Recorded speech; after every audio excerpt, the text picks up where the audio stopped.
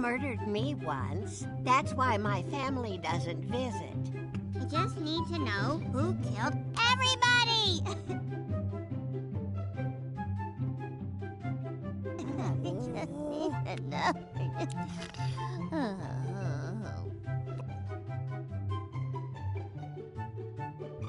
Oh, she's all murdered out.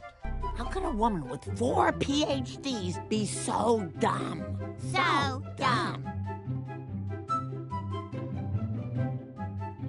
I've never seen two people agree with each other so much. I disagree. Come on, you two. We're supposed to visit Grandpa today. Homie, we can't go. Our favorite podcast is recording a live episode and we have tickets!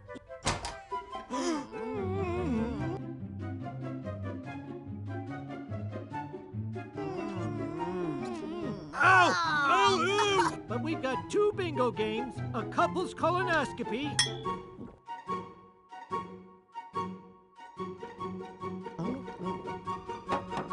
and then we're off to a romantic dinner cruise.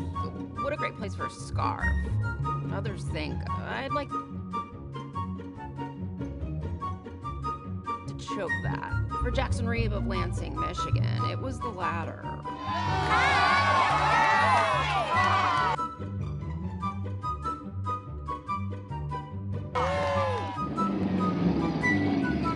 But only one of them would return to port, alive.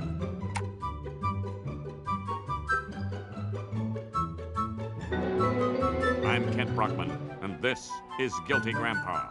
I have with me a woman who was on that fatal cruise, disgraced docent Agnes Skinner. Tell me about that night. I was at the buffet.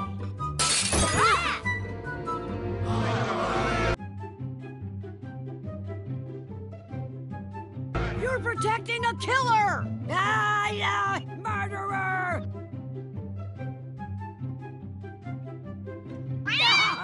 Grandpa boat pushed my favorite sexy TV lady. Grandpa's motive for murder? Money.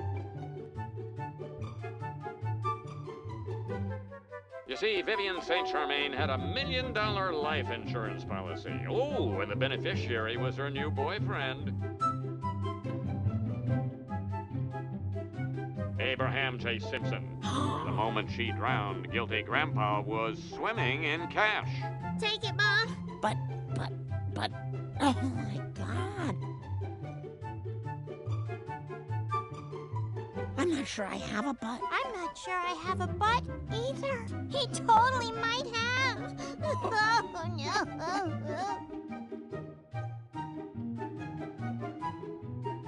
With all our true crime training, how could we have missed this? Murder on the high seas. A local... The missing woman is retired starlet venues forever.